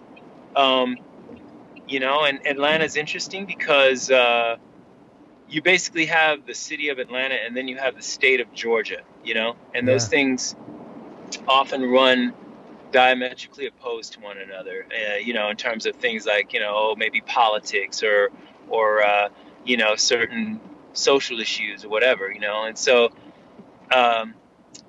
we've been right there at the crux of a lot of these disagreements about all of these things. And so it's been a trip, man. Definitely been a trip, for sure. Yeah, I mean, I'm in New York, so we got the same thing going on. The city and the state, are often at odds, and this year's been no exception whatsoever. Yeah, right.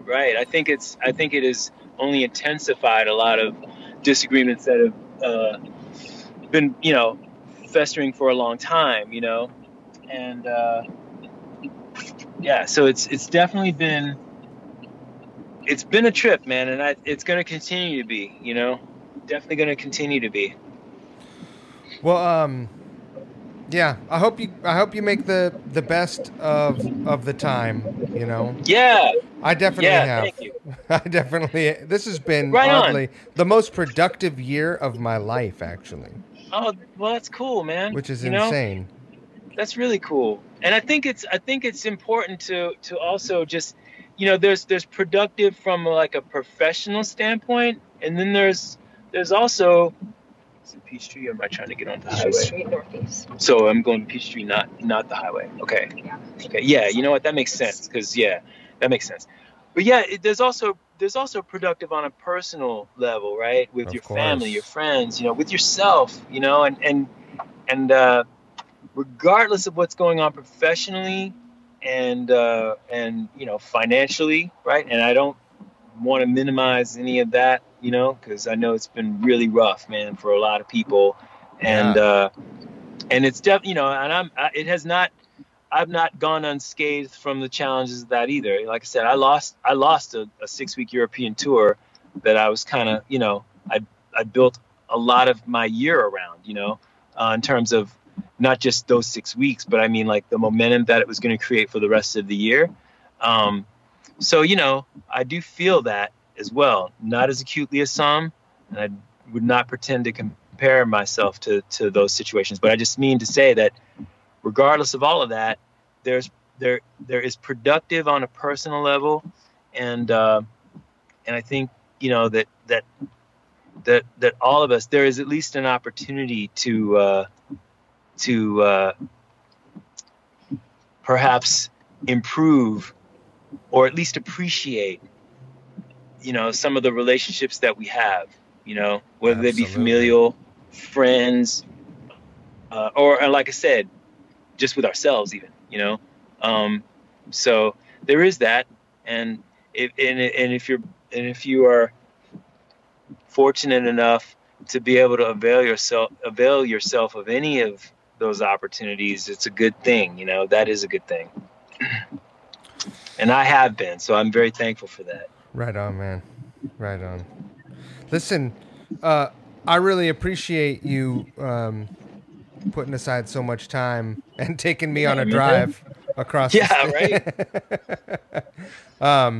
It was super cool to learn about your whole history, and I appreciate you opening up to talk about it. Man. So thanks, man. Yeah, dude.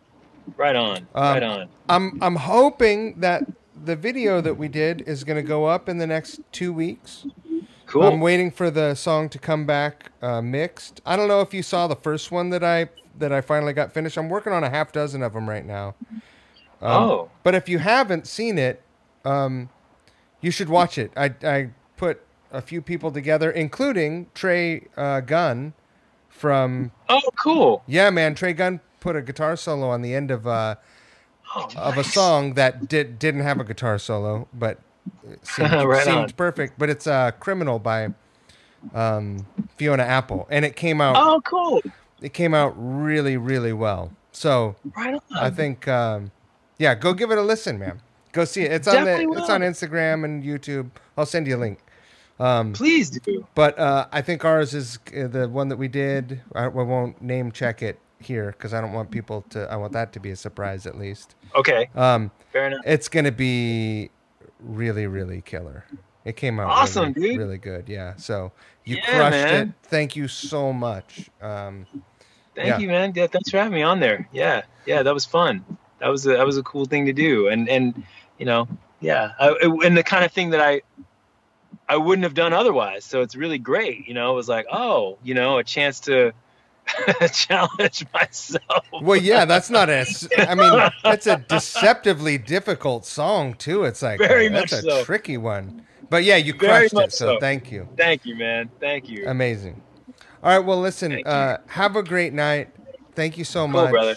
And man. We'll talk soon. Right on, dude. Thanks, man. Be good. See you later. You too. Bye.